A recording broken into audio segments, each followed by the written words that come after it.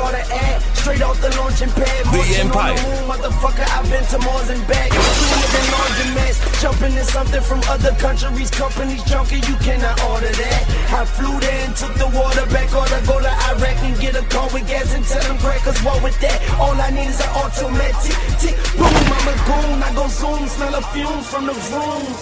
Young tune in the room, give me room. Are you doomed? I am soon to get all my chips into blooms. I will never be another groom unless I assume the bitch ain't giving up the womb to him in the room. M.O.B. let me bloom, let me boom. I pop early like firecrackers in the last week of June.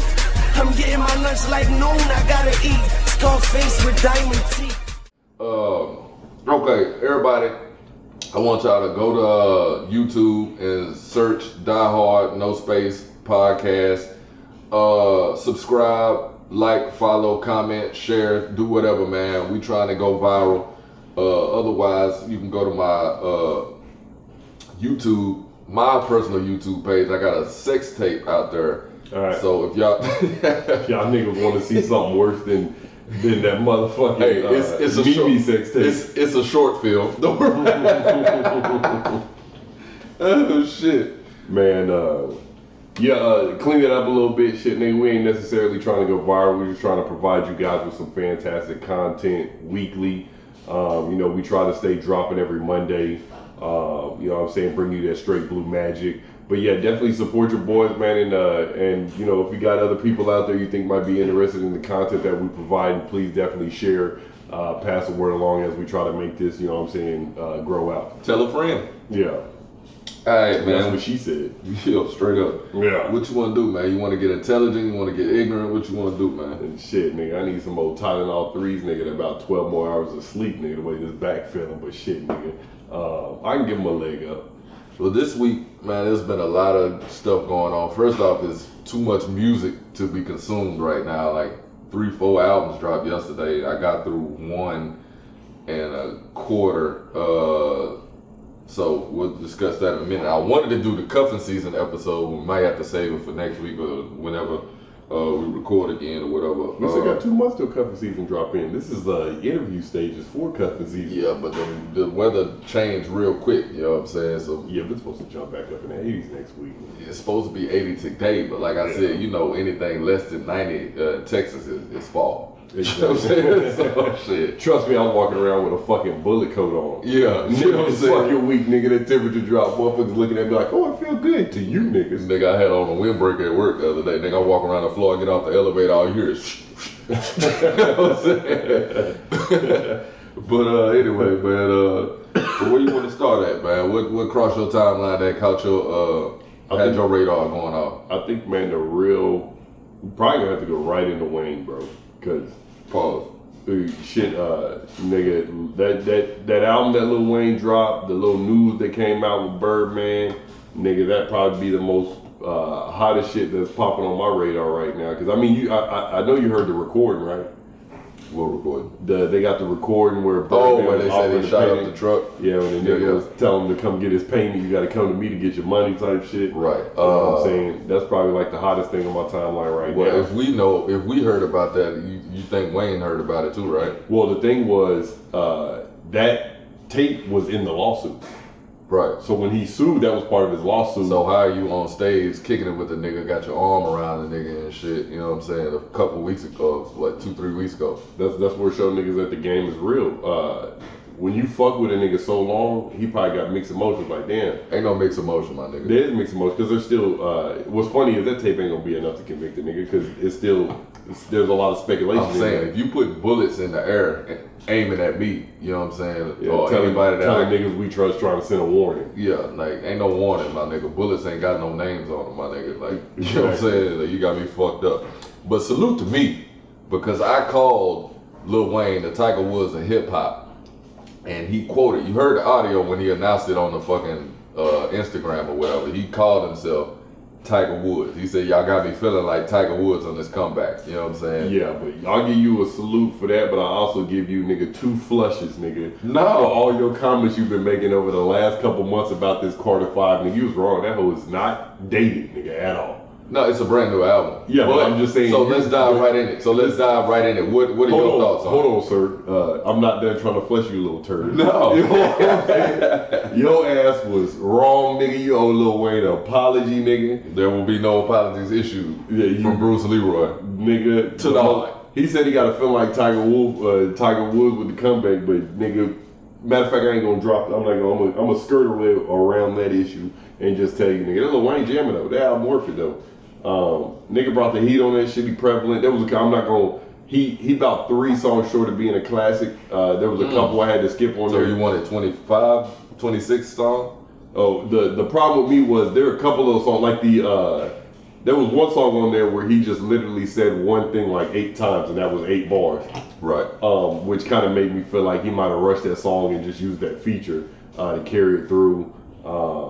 He definitely got ate up by Kendrick on their little duo. People said that, but I don't really think it was. No. I mean, he had a better verse, but I don't think it was a competition type thing. It was a concept. When did Wayne ever feature on somebody's shit and did not try to eat him up? That's what Wayne was known for. What did Kanye say? I know this is a song with Lil Wayne. You know what I'm saying? But historically, if Wayne gets on a track with high-profile artists, he's always come up short. That's just a fact. Name something. Swagger Like Us. Fucking. Well, T.I. took that. Exactly, but he's on the track with Wayne and Kanye. T.I. took that. Exactly. Forever, he was trash on that too. Yeah, Eminem took that. The 2 songs that he did with Jay, terrible. I think he on the Billy remix he won. He beat Jay on the remix. You trying to tell me on the Millie remix he didn't beat Jay up?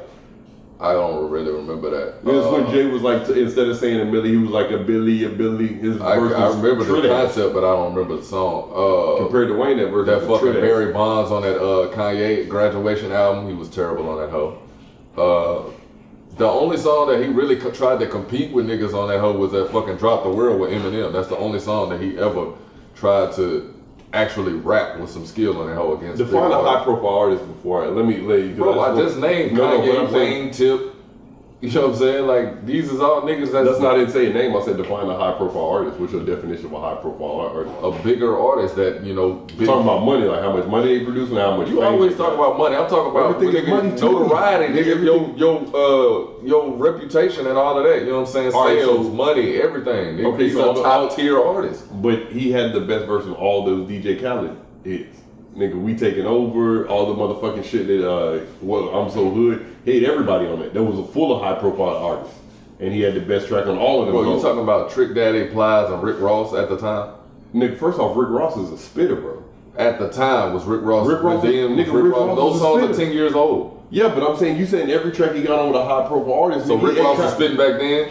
Yeah, Rick Ross has been spitting. 22, Magnum cost me 22. Rick Ross is on them 22. That shit is room 222. That shit is catchy. Get the fuck out of here, man. But that's just like niggas who sleep on Ludacris. Do you know for a nigga who can rap, you know how hard it is to rhyme the word hoe nigga and have a song that's actually, that takes fucking intelligence. You know what I'm saying? To actually bend them 22s like that whole scheme that he did. That wasn't 22 twos, my nigga. He was just saying 22. No, but what you don't understand, see, that's the reason why I try to educate young niggas, bro. You don't understand in rap, nigga. You either got similes that you're using or you scheming. That 22 was a scheme that he spread out, nigga. That shit was genius, bro. You know what I'm saying? That just shows fucking talent, nigga, is behind that whole scheme that he wrote with them 22s, my nigga. You know what I'm saying? That shit was genius as fuck to me, nigga. That shit is hard to do.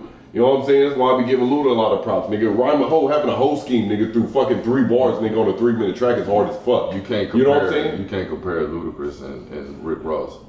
Yeah, Rick Ross was way harder. Rap wise, he's a better rapper than Ludacris. Nigga, better. He's got a way better pen. Rick Ross gets. You talking song wise, or you talking lyrics? There's a difference. Lyrics, nigga. Lyric wise, nigga. I have nigga Rick Ross up there, nigga, in my top 5, nigga. You know what I'm saying? When it comes to pen, nigga, this nigga can spit, bro. Do you know the other 4 off the head? As far as pen wise, yeah, but it's different. My top is different. There's a lot of South artists in my top 5, bro. I get it, but I'm saying, like, you put Rick Ross in there. Rick Ross probably wouldn't even be on my top 10 of lyricists. Nigga, from knowing you, I believe that.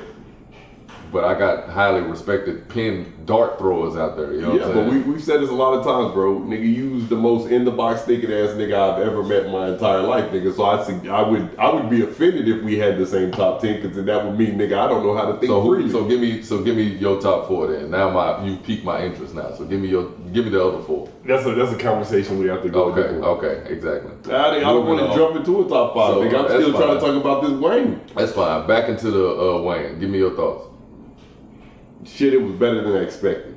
Way better than I expected. Way that was, and that's why I give the nigga more credibility, because I thought, and you was right when you hit it. It's a new album. I thought this nigga it's a new mix album. That's why so many songs, because he probably took a good 70% of what was on the original Carter 5. He took all the dated shit out and dropped new shit. He knew what he was doing. Or updated verses. Updated verses. You can tell some of these hooks that he ran out the old, because on the verses that were on the old shit where he had to write new verses, that's the shit where he was doing these repeat rhymes that kind of threw a lot of people off. What I'll say is, like, it was way better than expected. And seeing as these are new verses, and I can tell there were some new verses, because you can tell the way the hooks and the verses were recorded, some of that shit wasn't all the way mastered. You know what I'm saying? Because volume levels were fucking different on some of the audios, and as he was waiting for features, etc. or whatever. But anyways, man, I give that nigga, you know what I'm saying, out of 5, I give a nigga 3.5 mics. You know what I'm saying? Dead ass. Okay, I'll take that. Honestly, I was impressed with the fact that the album wasn't old. You know what I'm saying? It didn't sound dated. It actually sounded good. However, I will say that after it being, I didn't realize that it had been 6 years, 5-6 years. It's been a minute. Yeah. However, time. Right. You know, steps. Yeah. I did not think that this album. First, okay, I will say this. First, salute to him for giving us so much music to consume, because motherfuckers been EPing us to death for the past, I don't know, few months. You know what I'm saying? Really all year, niggas been dropping EP. You know what I'm saying? They want tour music. They want tour money. Exactly. Yeah. So the fact that he actually gave us 4 EPs and 1 album, you know what I'm saying? Yeah. I salute him for that. It seemed like as close as we gonna get to old Wayne is back. It's very little auto-tune. If I heard it, I think only 2 songs he was actually singing on. There's no rock on that hoe, so I appreciate that. However, you could tell that he was going through some shit on this album. You know what I'm saying? Oh, you talking about life-wise? Yeah, because it was real slow pace. You know what I'm saying? Like, I think it was only 4, maybe 5 up-tempo beats on that hoe. He had a sad Zaytoven beat, bro.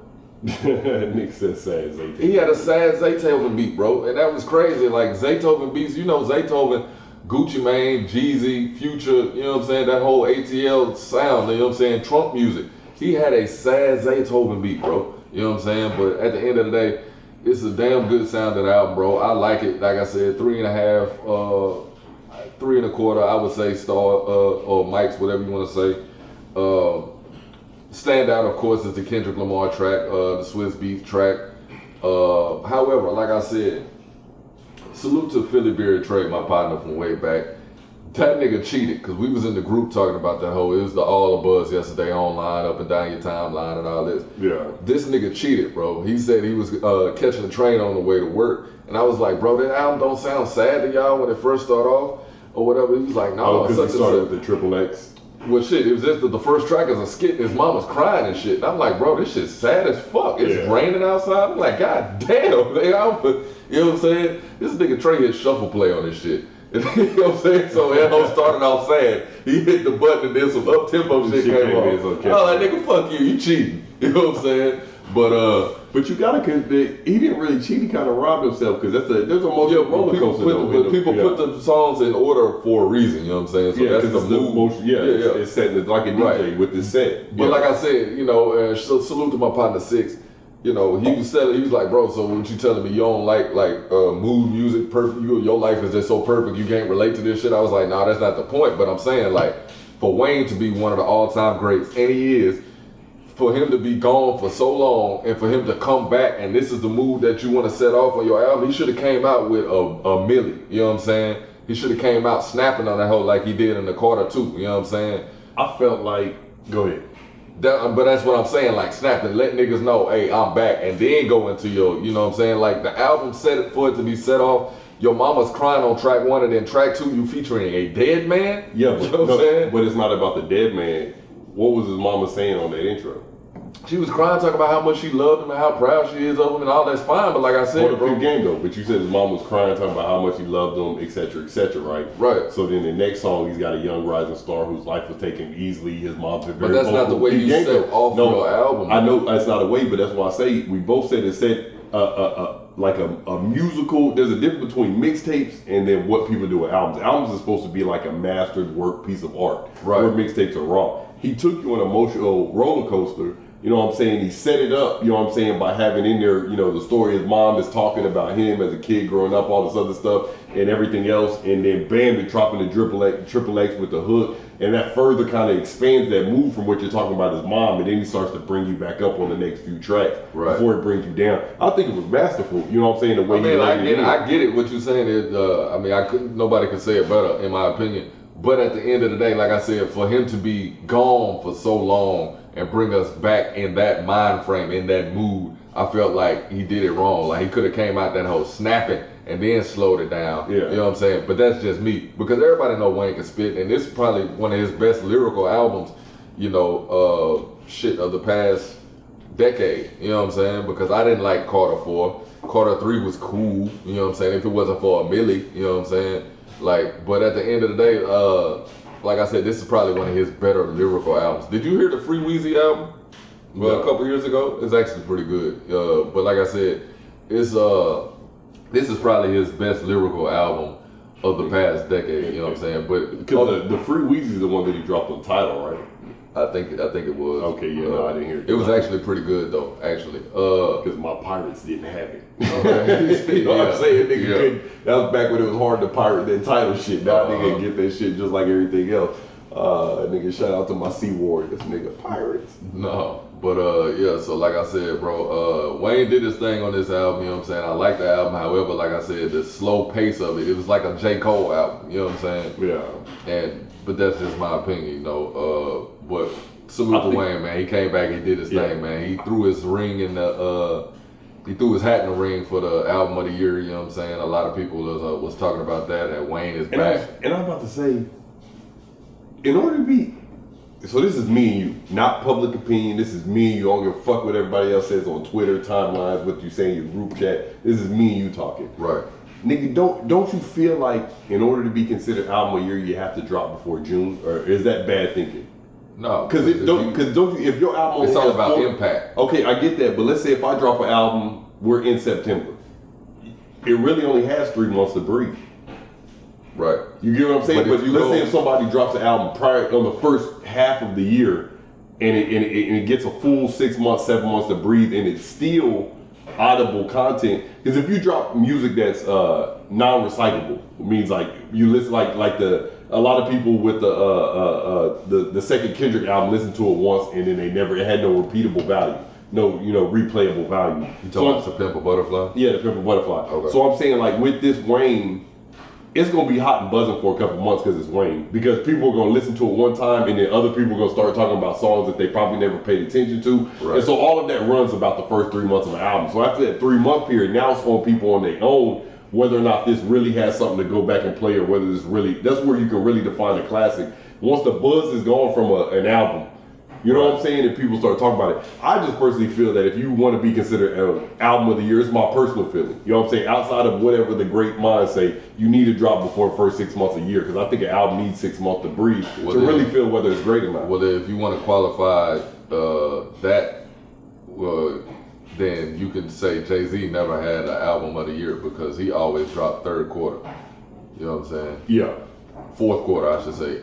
But it doesn't mean he couldn't have album of the year, but his album could be Mike Jordan. No, I got you, but I'm saying it doesn't mean he couldn't have an album of the year. It just means he couldn't have an album of the year he dropped in. Let's say if he dropped something fourth quarter of 2018, you know what I'm saying? You're speaking of the calendar year. Yeah, calendar year. I'm saying, calendar year, because I'm saying a project needs at least 6 months to breathe. So if I drop an album in October of 2018, it shouldn't even be fully been able to break it down. You know what I'm saying? Until 2019, till probably about March of 2019. Then you can rate. But just because I'm listening to it in March 2019 doesn't mean it wasn't the album of the year in 2018. As long as it came out in 2018, I think it could be qualified as the album of the year because of 2018. Of 2018, because what if I drop an album in December, and then J. Cole did that with Forest Hills Drive, and it was album of the year of that same year? Yeah, that's fucking retarded, bro. There's no way you could break an album down that fast with as much content. But it was the best album of that year, though. Yeah, but and then when you're talking about real lyrical people, bro, I had to listen to that Kamikaze, bro. I listened to that Kamikaze 6 times before I think I got all the concepts, and there's still a bunch of schemes in there that I'm not broke down yet. And that Kamikaze been out how long? A month. A month. So I'm still eating it, plus I'm eating new shit. So I gotta come back. Because niggas don't understand there's no way possible that a motherfucker can get every scheme on a 14-track album on one hearing. It's impossible. Yeah, but you gotta think, like, your method of listening to music isn't how everybody listens to music anymore. People might consume the album once or twice as a whole, and then after that you're listening to the songs that stood out to you. Not everybody's listening to the album 6 times, you know what I'm saying, to catch everything. Because it's a microwave era that we're in. Yeah. People are just listening to what they want to listen to now. That's why people are doing streams and single deals and all of that, you know what I'm saying? They're not listening to the whole album. They're listening to what stood out to them, you know what I'm saying? And, they're making playlists and they're doing all that type of shit, you know what I'm saying? So that's why I consider motherfucking casual ass rap fans, nigga. Because if you not, nigga, anybody can just rhyme, nigga. You know what I'm saying? If you're not listening for the schemes and see the way niggas put together similes and they metaphor, you know what I'm saying? Like, what the fuck like are you you listening said, to? the casual fan is not listening. They don't care nothing about that shit. You know what I'm saying? Well, nigga, them the niggas that studio albums are for anyways, the casual ass fans, nigga, because they need to be controlled like sheep, nigga. Right. Keep dropping mixtapes, nigga. Come on. Right. Give me the heat, nigga. Yeah. So, like I said, salute to Wayne, man. He's doing his thing, man. He came back with a vengeance, man, and I'm proud of him, man. I'm happy for him. First off, he got his freedom, you know what I'm saying? He can do whatever he wanted. He's probably gonna come back probably maybe spring next year, you know, like I said, because he has to have, if he kept the same work ethic that he's always had, which I probably do believe, he's probably got a shitload of songs. He can drop mixtapes, he can drop albums, he can do whatever the fuck he wants to do now, you know what I'm saying? One thing I will give you props for, though, out of all your Wayne hate, is if this nigga... There's no hate. I'm honest, bro. I am honest, dog. I am honest, bro. All your fucking Wayne hate, bro. Hey, look, bro. This is the one thing I'm... Wayne is in my top 10, bro. He's in my top 10. He's like 6 through 10. Get you with these 6 through 10 niggas. He's like one of 6 through 10. He's somewhere in there, bro. I'm gonna make a list one day and write it down. How you got 20 niggas in your 6 through 10? I said 10, nigga. What are you talking about? Hey, okay, look, Church, bro. One little hate droplet that you dropped, bro. Bro, Wayne gotta get off those fucking drugs, though. That's the one thing I will tell. I can tell, because nigga Wayne used to come in freestyling. Wayne's never been a schemer, but he's been heavy on similes and metaphors.